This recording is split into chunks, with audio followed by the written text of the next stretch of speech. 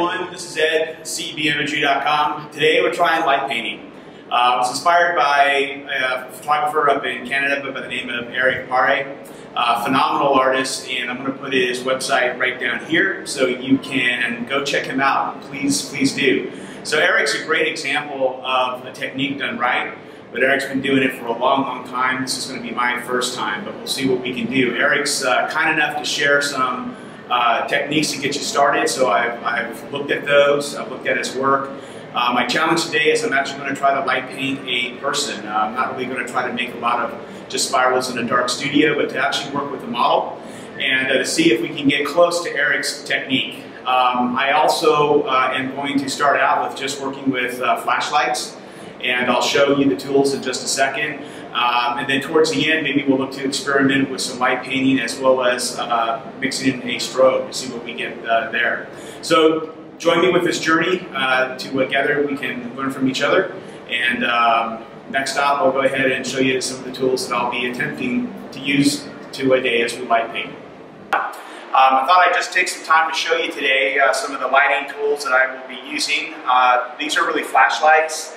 I've got two flashlights that I'll be using today. One's a smaller one. I think this is between 200 and 250 lumens.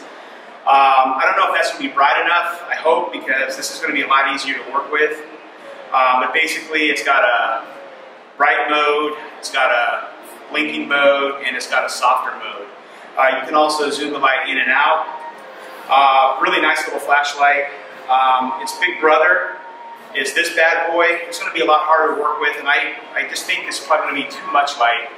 But again, it's got a bright, it's got a blinking, and it has a soft. I think it's about 1600 lumens. So I have some neutral density gel paper that I thought I would work or use that if I have to with this, just to try to reduce the light output. A couple of other tools.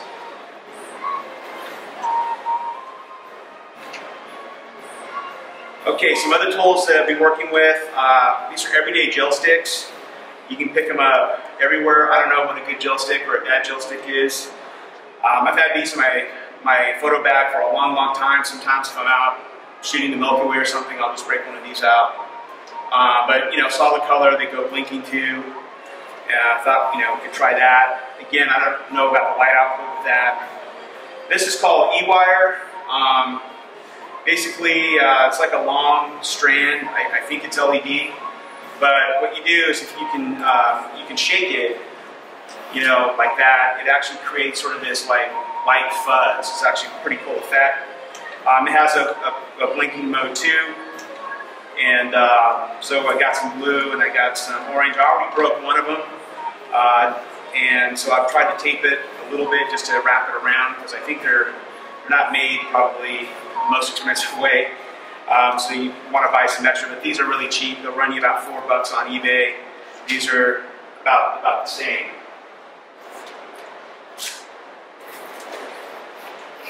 The other stuff that I'll be using will really be, here's some other little, you know, this is some strands I got from eBay. They sort of like light up. Let's see what happens with that. Got another flashlight, again, not too bright, but sort of small. We'll see what happens with that. Got some gel paper, any type of gel paper. Got some of these papers at Michael's art supplies, any art supply. Just sort of, we grab a flashlight. The idea here, you know, would be that, you know, we may sort of put the light in like that and go over someone's body with it. So I thought that may or may not give some effect, some different colors. Okay, so you can try that.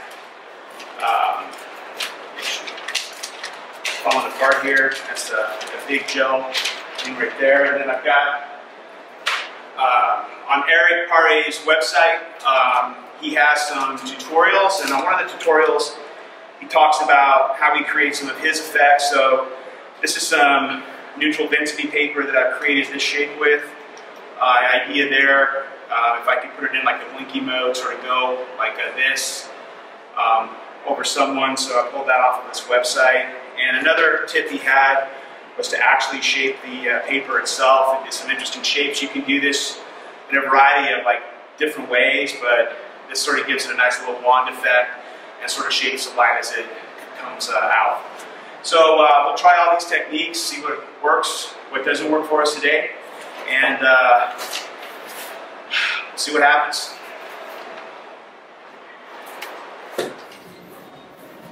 All right, talk a little bit about my strategy with the camera. Shooting with a 5D Mark III, 16 to 35 mil lens. I just thought I'd go, maybe a little wide here just to start with. The challenge I'm going to have is keeping someone sharp. So there's sort of two things I have to think about. One is the shutter time, because I'll really be working with ISO, an aperture here, and shutter. So if I'm working with a person, probably about the longest I'm going to be able to keep that shutter open is probably going to be around a second, maybe a little bit more, is what I'm thinking. It might even be less. So if I sort of lock down my shutter time at, say, 1 second, then I'm going to look at the aperture and the ISO and try to get something interesting on the exposure side.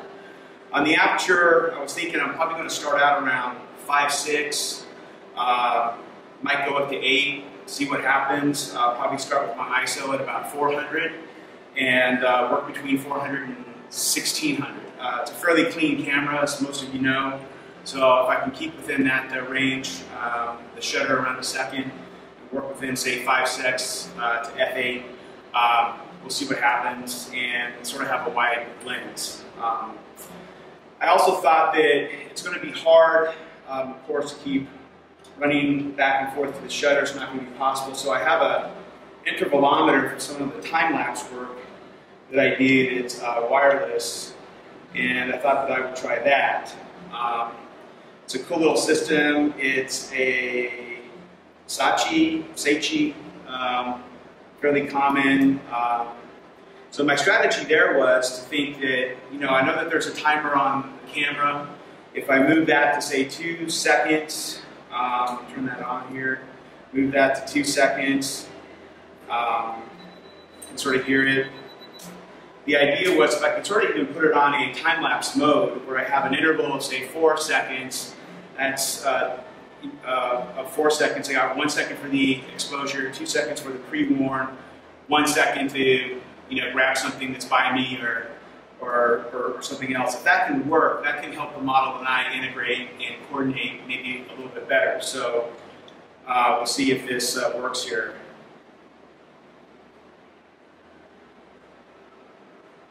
Okay, now I think we got it.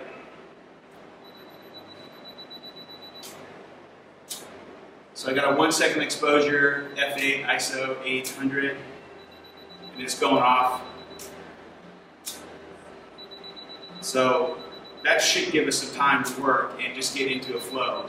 Okay, the other challenge that I know I'm going to have is keeping myself out of the exposure. And the only way to do that is really to get some black clothes, to shoot in a pitch dark studio and try to shoot for outside and at least try to have a black background. So I've got a black backdrop set up for the shooting space. For keeping the light off as much as possible for me, got a couple of strategies there. Sort of have a black shirt here that I can put on. That'll cover my arms. I've got a pair of black gloves, that I can put on in case my hands start to light up.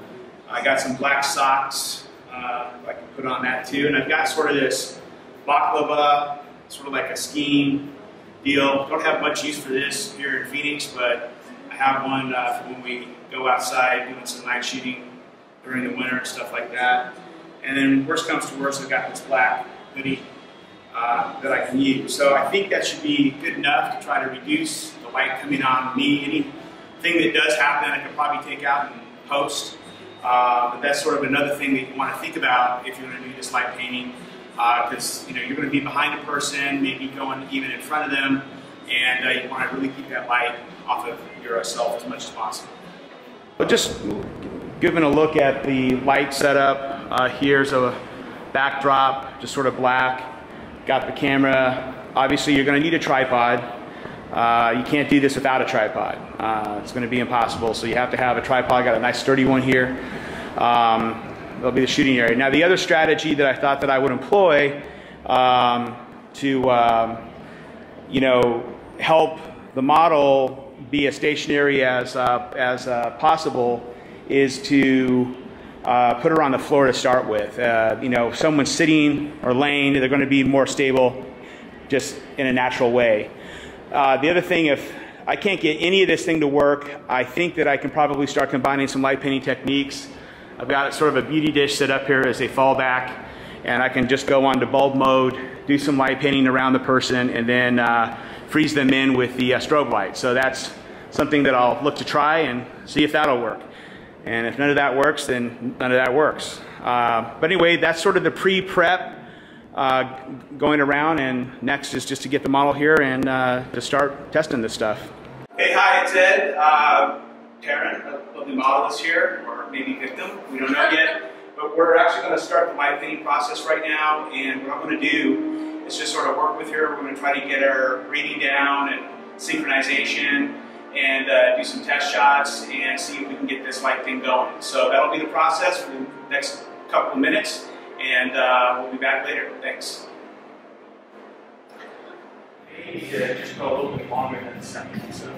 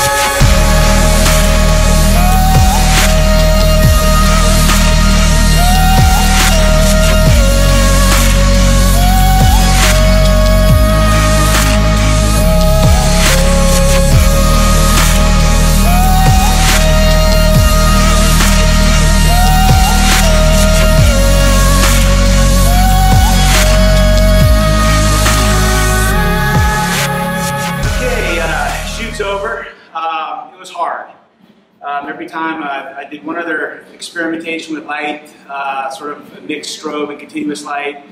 My last session, that was hard. This stuff is even harder. It gives you a real appreciation for guys like Eric Pare and just where they've taken the art form. It really, really does.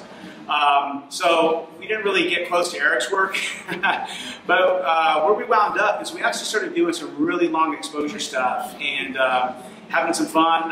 We played with some E-wire. You guys will see that in the footage. We just started doing some long exposures, like 20, 30 seconds, and doing different lights and things like that. And then we would freeze Taryn with a flash of strobe. And I just triggered that flash manually from a Pocket Wizard. I wasn't connected to the camera, shutter, or anything like that. I just sort of popped it whenever I wanted to. And then Jordan, a friend, helped me out, and he just shut off the bulb mode. So one thing that I just wanted to share that I found that really worked amazing were these papers. I think what they're called is recollections. They're cardstock, and this is sort of a rainbow. This is sort of like a sparkly. You put your flashlight in and you sort of fold it. Worked awesome. It's really cool. Some awesome effects. The biggest challenge was getting enough light on the model's face if we were lighting her just with the flashlight. So I think my other issue that I sort of learned was that I don't think my flashlight really had enough lumens. I think you really need like a 300 lumen flashlight. I know a lot of people like a small. We tried working with the large light. We almost had too much light going there, and that thing is so hard to sort of work with. It's awesome for painting the side of a cliff, but it's sort of hard working in a small confined environment with an actual person. So I think if one piece of advice, definitely get these type of sparkly cardstocks. Again, Arts and Crafts Store, Michaels, create some awesome effects. That was our biggest challenge, was getting light on the model's face. Then of course we ran over a second, we tried 2 seconds, then of course the body starts to move, and it's really hard. So again, we wound up just sort of popping everything with flash, but in doing those long exposures, we started to combine a lot of different lighting techniques. I don't know how good the image is going to really be. We probably had a little too much going on, but in terms of just learning and getting a flavor for how this stuff works, I thought everything came out well. So anyone has any tips or tricks they'd like to share, please leave some comments. Have any questions, let me know. I'll do my best to get back to you and answer them. And with that, we've concluded our experimentation and how to light paint a person. Thanks.